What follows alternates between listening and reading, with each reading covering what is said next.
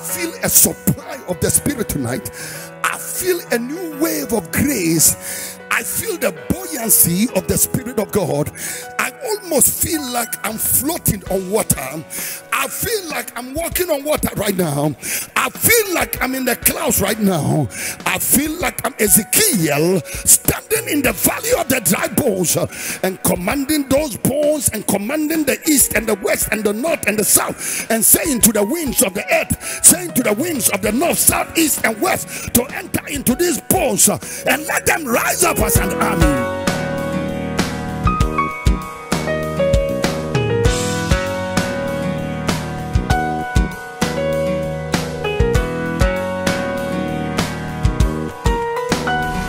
They came to Elisha. Do you know your master will be taken away from you today? He said, nonsense. I know it, but shut up. Keep quiet. Listen until you learn to tell them to shut up. Your expectations will never come. Oh, sometimes you have to look at a doctor and tell the doctor, no, I disagree. You have to look at an economist and say you are an expert in economics, but you are not an expert in my God shall supply all my need according to his riches in glory by Christ Jesus. You may have to look at a doctor and tell him, doctor, you know about plasma transfusion, but you know nothing about by his stripes I am healed, and the chastisement of my peace is upon him. Well, I am here. My name is Elijah. My God is Yahweh. My name is Elisha. My God is salvation. I came to declare to somebody today that it is time to believe in the Lord your God. And the Bible said, believe in the Lord your God, and so shall you be established. Believe also his servants, the prophets, shall you prosper. I'm standing here right now on the other side of the Jordan. I'm standing here right now on the other side of the COVID-19. I'm standing here on the other side just about a week before we start going back to church. And I'm telling you, it is time for the manifestation of the sons of God. That, oh, Brother Eastwood, I'm not coming back to church the same way. That chorister is not coming back to church the same way. That usher is not coming back to the same way. That prayer warrior is not coming back the same way. Prophetically, hear me. The reason why they said 100, the number may change. I don't know. But they are saying 100 because whenever a door opens, it is not only everybody who can enter. No. Some of you, listen. You have been so lazy that you have no right to go back to church on the first day. You have been so lazy. You were not praying, you were not worshiping, you were living your life anyhow. Instead of communion, you were drinking pt2 and apetashi and beer. You should be the last one to appear in the church and start shouting, Yabo, Shiraye, Yaba wasendia, Nase, Enkwanya Sunje, Woho, Enkwa. Onyame se Mompamo no Musankofi. Desire, defiance. That is why the people who do the work of God, most of them are the adonkerism people. They are the people who public opinion does not sway.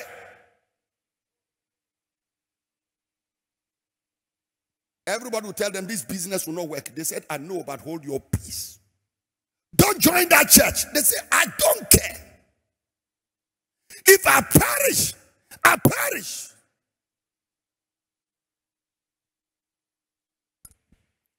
Defiance.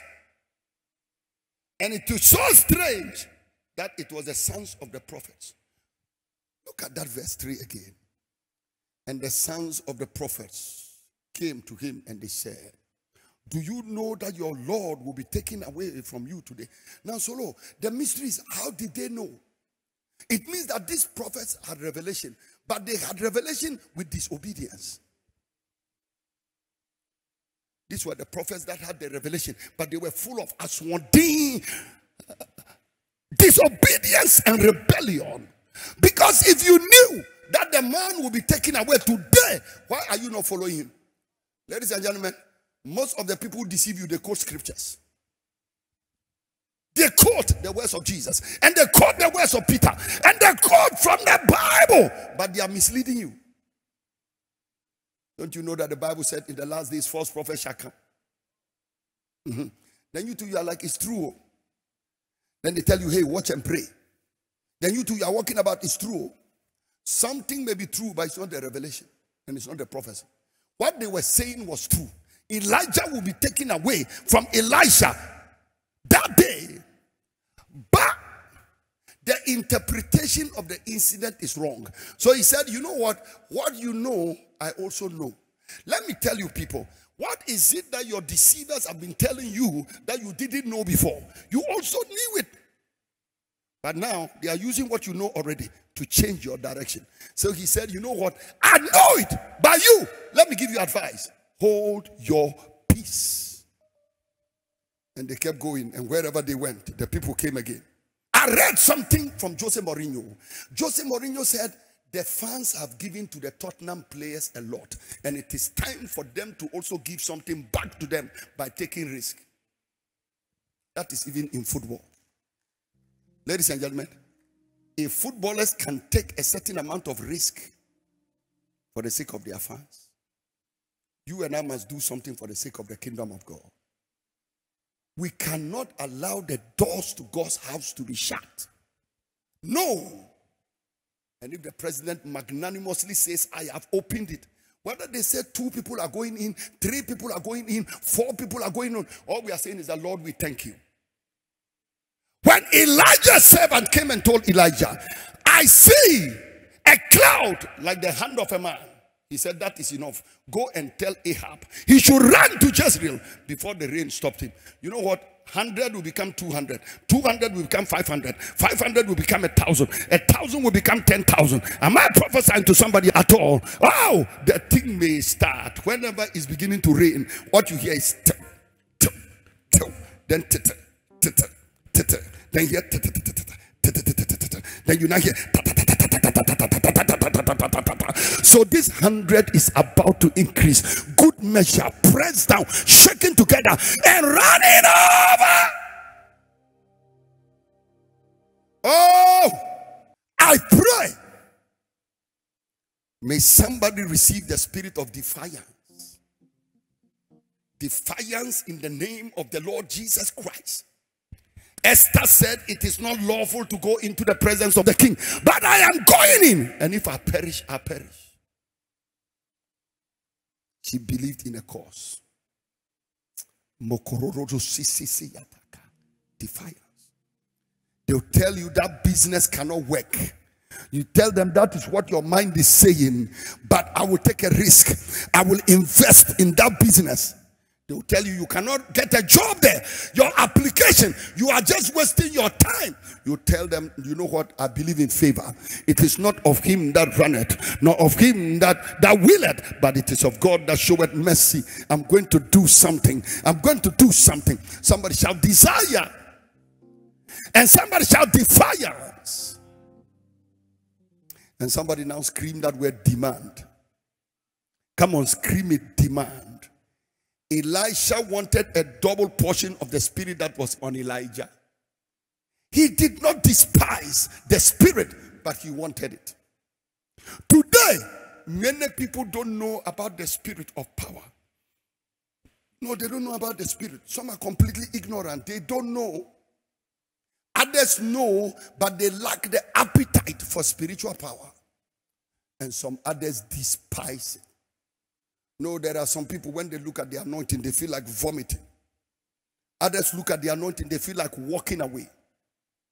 In those days, who wants to be like Elijah? Elijah was seen like the Confucianist of his day. Elijah was seen like a big-time Confucianist. But Elisha said, the thing about this man which nobody wants, I want it. The anointing he carries, but nobody wants the anointing, I need it. There is something about this man. There is something about this woman. Everybody's running away from him. Everybody's running away from them. But I need them. I need that anointing. I need that grace. I want the thing everybody is running away from. But you know what, people? Desire is never enough until you make a demand. I told you, Expectation is not a wish. Number one, you must desire. Number two, you must defy something. Defy. Look at nurses. Nurses know that what they are doing is dangerous, but they get up and they go because they call them essential duty. It is your duty as a believer to worship God. Oh, but you know, we can do it in our houses. I agree. But there's something too we do when we come together. Church has never meant to be an individual affair.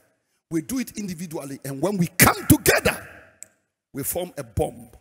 I agree that your salvation is an individual person. It's a personal thing, your relationship with God. But hey, when I build my relationship with God personally, and you build your relationship with God personally, when we come together, then we put the enemy to flight. And when we also come together, we just encourage one another. But I'm talking about demand at this point. Elijah asked Elisha, look at the question. It came to pass when they were gone over, that Elijah said unto Elisha, ask what I shall do for you before I am taken away from you. Elisha looked at the man and said, my desire in this world is not money. My desire is not a car. My desire is not a house. My desire is not carnal promotion. What I want is a double portion of the Spirit. My earnest expectation. He said, and I have watched you. When you are discouraged, you bounce back. I have seen the evidence that God is Yahweh. I have seen your name is Elijah. My God is Yahweh. And I know that when I go back to the other side of the Jordan, there will be people who are waiting for me to bless them. There will be a land that is barren, and I must heal that land. They are waiting for the salvation of God. They are waiting for the deliverance of God. Lands are waiting to be transformed. Syria is waiting for intervention. The land of Israel is waiting for the deliverance from that witch called Jezebel. Ah, Lord, he said, Elijah, your name is Elijah. My God is Jehovah. But I want us to take it to another level. My name is Elisha. That means my God is salvation. It moves from another level of who God is to who God is and what God does. We want to see more of the action of God. We want to see a double portion of miracles, a double portion of breakthroughs, a double portion of the healing of the land. He says, sir, I need a double portion of the Spirit that is upon you. Let a double portion of your Spirit come upon me. But today, I read something. He said, ask what I shall do for you. So he didn't say, ask what God will do for you. He said, ask what I shall do for you. Somebody said, but that is Old Testament. You're a liar. Even in the New Testament, Peter told the cripple, silver and gold have I none, but such as I have, give I thee. God has given you the pastor discretionary powers to do some things on earth. He said, what you bind on earth shall be bound in heaven. What you loose on earth shall be loosed in heaven. That means you, the pastor, there are gifts that are in you, and you have the right to impart the gift, and you can also withhold it. Even forgiveness, he said, whosoever sin you forgive, it is forgiven. And when you hold it against them, it shall be held against them. And he said, when you go into any city, if they receive you, leave your blessing and your peace upon the city. But if they reject you, shake the dust off your feet. Many nations are not blessed. Many places are not blessed. Many families are not blessed. Maybe a man of God shook the dust of his feet on you.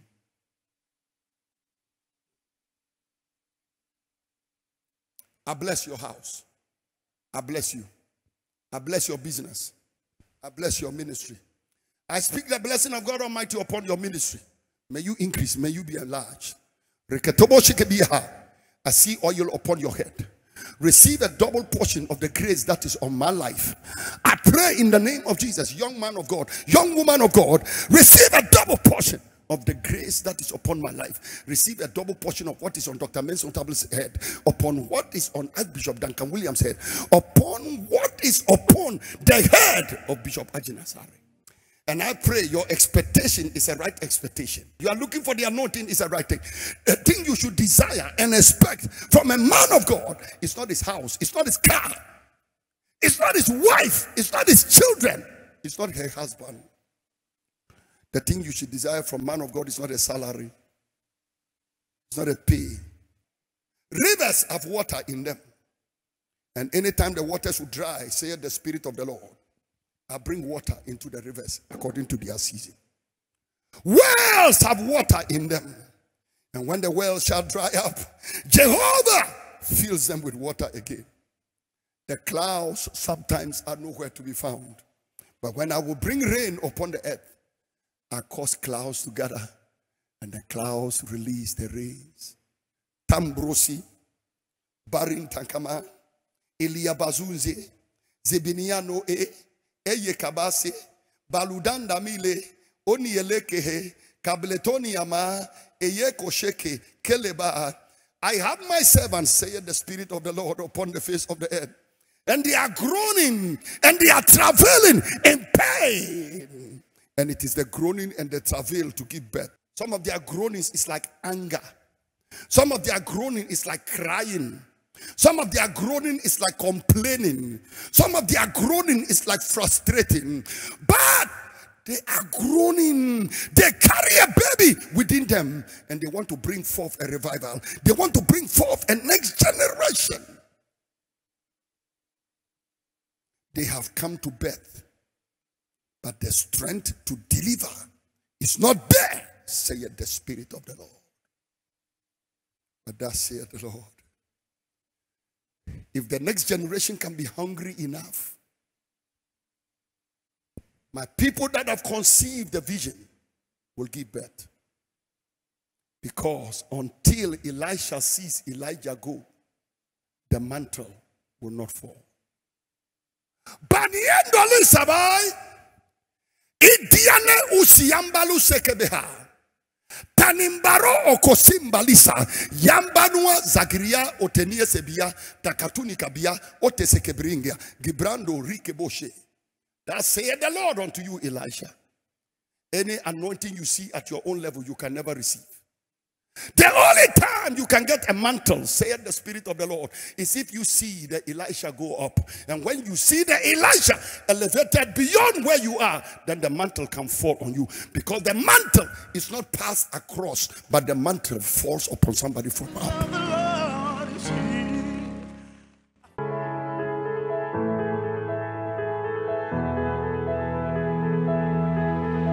Eastwood Anaba stepped into our school since 2016, and they have been here one way or the other, have influenced both the students and the staff.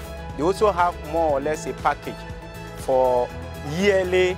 The girls that excel or do better, they sponsor them to the senior high level. Eastwood Anaba Ministry, their being here is a blessing to both the school, the teachers, and the entire community.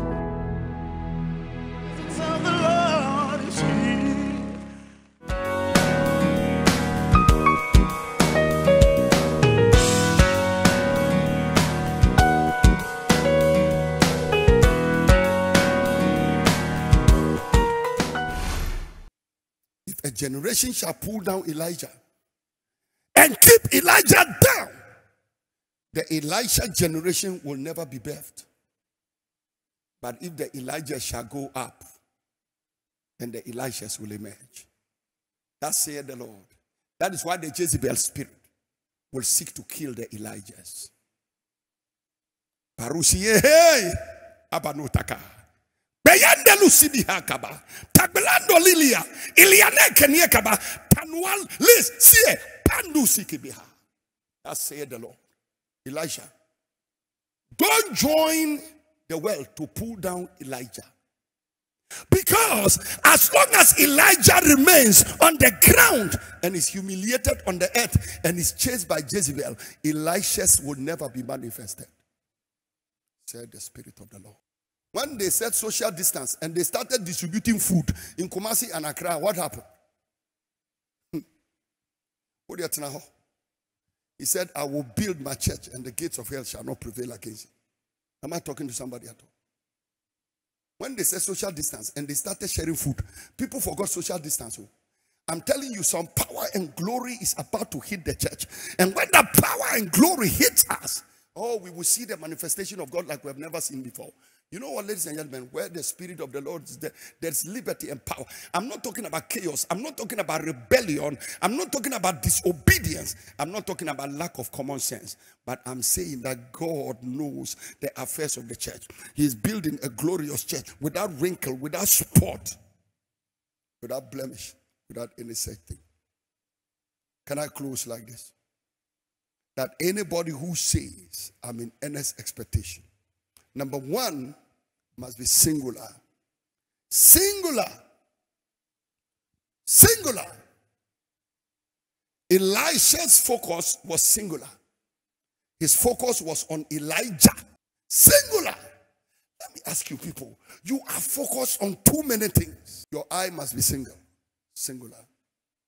Number two, the expectation must be sacrificial. The man sacrificed everything. 12 yoke of oxen and came and followed the man of God. Sacrificed everything. Number three, sacred. When he followed the man of God, it was sacred. I mean, he did it as if Elijah was God himself. My God is Yahweh. He followed that man as if the man was God himself. He said, this man is a man of God. I know he's man, but let me concentrate on the of God. Of God, of God, of God, of God.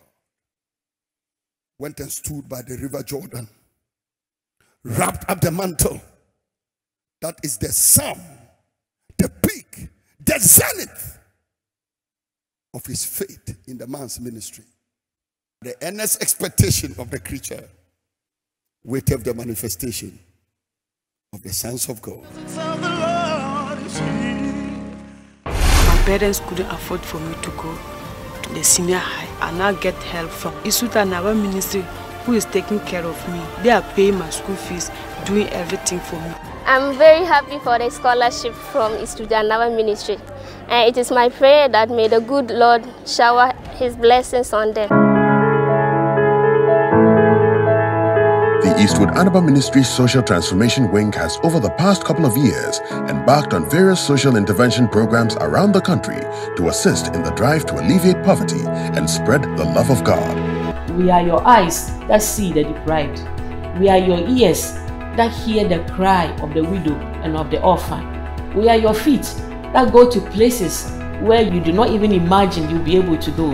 But as you empower us, we will be able to do all this for you. Thank you, Eastwood Anaba Ministry. I appreciate their kind gestures, and I would like them to continue their help unto we those that are poor, that we'll be able to achieve our aim in future. The Lord bless you as you support the Social Transformation Wing of the Eastwood Anaba Ministries. Thank you.